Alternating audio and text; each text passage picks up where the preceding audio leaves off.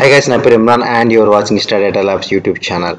Guys ఈ వీడియోలో మనం పవర్ బై లిమిటేషన్స్ గురించి తెలుసుకుందామండి. నథింగ్ బట్ డ్రాబ్యాక్స్ కానీ డిసడ్వాంటేజెస్ కానీ ఓకే. మనకి list of power by limitations అండి.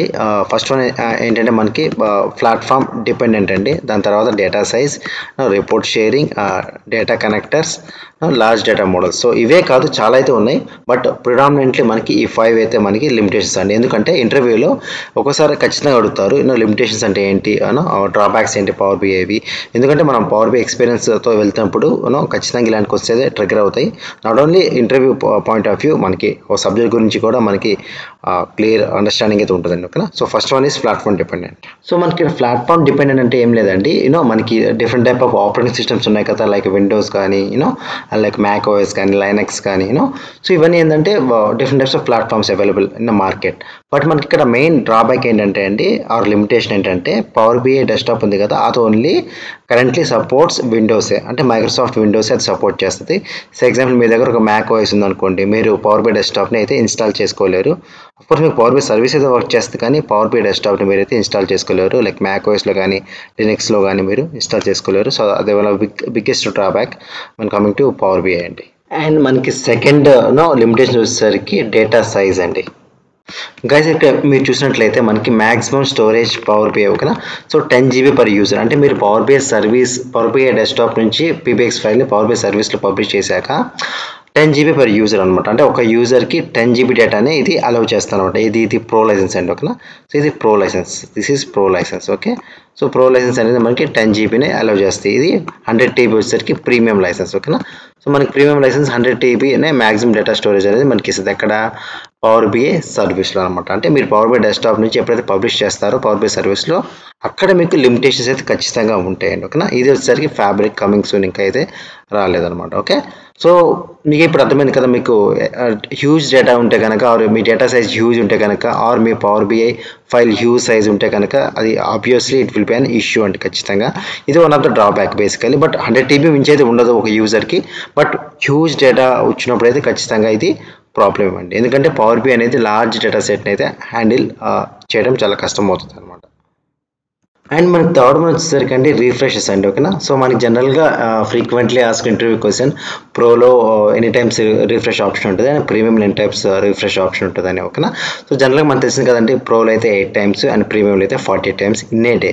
బట్ ఇంతకన్నా ఎక్కువ కావాలంటే then we have to go for direct query. But direct క్వరీలో మనకి అన్నీ అయితే సపోర్ట్ చేయవు, like power query transformation support చేయవు, ఎక్కువ ట్యాక్స్ క్యాలిక్యులేషన్ అయితే సపోర్ట్ చేయవు. దెన్ ఇది వన్ ఆఫ్ ద లిమిటేషన్ మనకి 8 times 48 times in a day అనేది limitations. But of course we can handle. But ఒక్కోసారి ఎక్కువ టైప్స్ ఇంపోర్ట్లోనే ఇంకా రిఫ్రెష్ కావాలంటే ఇట్ వుడ్ బి డ్రాబ్యాక్ అనమాట. ఓకేనా. అండ్ ఇక్కడ మన నెక్స్ట్ ఫోర్త్ వన్ వచ్చేసరికి అండి రిపోర్ట్ షేరింగ్. ఇక్కడ రిపోర్ట్ షేరింగ్ వచ్చేసి మనకి జనరల్గా మనం పవర్ బిఐ డెస్క్టాప్లో రిపోర్ట్స్ అనేది మనకి డిజైన్ చేస్తాం అండ్ డెవలప్ చేస్తాం. దాని తర్వాత పవర్ బిఐ సర్వీస్లోకి పబ్లిష్ చేస్తాం. సో వన్స్ ఇది డెవలప్ చేసిన రిపోర్ట్స్ పబ్లిష్ చేశాక మనం షేర్ చేయాలి ఎండ్ యూజర్కి. సో ఇక్కడ మనకి ఏంటంటే ఎండ్ యూజర్ షేర్ చేసేటప్పుడు ఆ డొమైన్ ఈమెయిల్ ఐడికి మనం సెండ్ చేయగలుగుతాం. అవుట్ ఆఫ్ అదర్ డొమైన్స్కి అయితే మనం సెండ్ చేయాలన్నమాట. లైక్ ఎగ్జాంపుల్ ఇప్పుడు మన జీమెయిల్ ఉంది, జీమెయిల్ నుంచి మనం అవుట్లుక్ కూడా సెండ్ చేయొచ్చు, యాహూ కూడా సెండ్ చేయొచ్చు. ఓకే. బట్ ఇక్కడ మనకి అలా ఉండదు. రిపోర్ట్ షేరింగ్లో ఖచ్చితంగా మనకి అదే డొమైన్ ఈమెయిల్స్కే మనం సెండ్ చేయగలుగుతాం, షేర్ చేయగలుగుతాం. ఇది one of the drawbacks, biggest drawback అయితే కాదు, but it's one of the drawback అనమాట. ఓకే. అండ్ ఇక్కడ మనకి ఫిఫ్త్ వన్ వచ్చేసరికి డేటా కనెక్టర్స్ అండి, ఆర్ డేటా సోర్సెస్.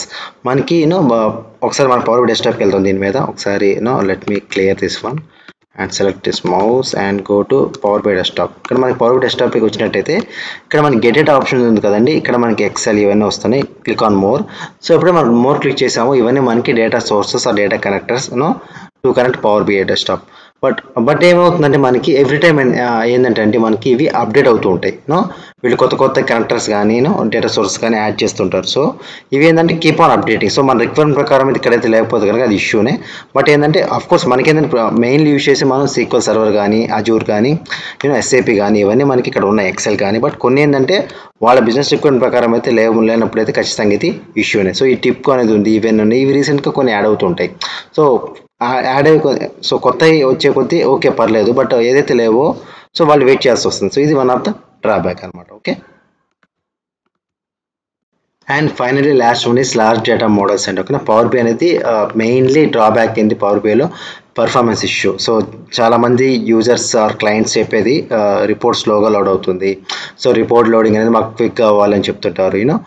ఒక 5 సెకండ్స్ ఉన్న రిపోర్ట్ అనేది మాకు లోడ్ అవ్వాలంటుంటారు. సో ఇది మెయిన్లీ ఏంటంటే పర్ఫార్మెన్స్ ఇష్యూ అండి. సో దీన్ని హ్యాండిల్ చేయడానికి ఆప్టిమైజర్స్ చాలా అయితే ఉన్నాయి. డాక్స్ గురించి ఆప్టిమైజ్ చేయాలి.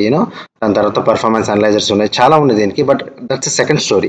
బట్ ప్రైమర్లీ ఏంటంటే లార్జ్ డేటా మోడల్స్ పెరిగే కొద్దీ, కాంప్లెక్సిటీ పెరిగే కొద్దీ పర్ఫార్మెన్స్ ఇష్యూ అయితే ఖచ్చితంగా అయితే ఉంటుందండి. ఓకేనా? సో ఇవి ఇట్లా ఉండటం వల్ల పవర్ బిఐ అనేది మనం యూజ్ చేయమని కాదు, ఖచ్చితంగా power BI is good tool, 100% no doubt about that. But still ఏంటంటే మనకి లిమిటేషన్ ఉంటాయి కదా. సో ఎవ్రీ థింగ్లో మనకి లిమిటేషన్స్ ఉంటాయి, మెరిట్స్ ఉంటాయి, డిమెరిట్స్ ఉంటాయి. అలా ఇందులో కూడా మనకి కొన్ని లిమిటేషన్స్ ఉన్నాయి. బట్ సూన్ నాకు తెలిసి ఈ మైక్రోసాఫ్ట్ టీం వాళ్ళు, పవర్ బిఐ టీం వాళ్ళు దీన్ని అయితే ఖచ్చితంగా ఓవర్కమ్ చేస్తారు. సో దట్స్ ఆల్ అండి. This all about power BI limitations. Hope మీకు క్లియర్గా అయితే ఐడియా అయితే వచ్చింది అనుకుంటున్నాను. ఖచ్చితంగా ఒకసారి ఏంటంటే ఇంటర్వ్యూలో అడుగుతుంటారు, సో లిమిటేషన్ అంటే ఏంటని అడుగుతారు. Not only power BI interview point of view, but subject పరంగా కూడా ఇది మీకు యూజ్ అవుతుంది. సో ఇంకా చాలా అయితే ఉన్నాయి, బట్ వీడియో లెంత్ ప్రకారం అయితే నేను కొన్ని అయితే చేశాను. Second, thank you and thank for watching the video.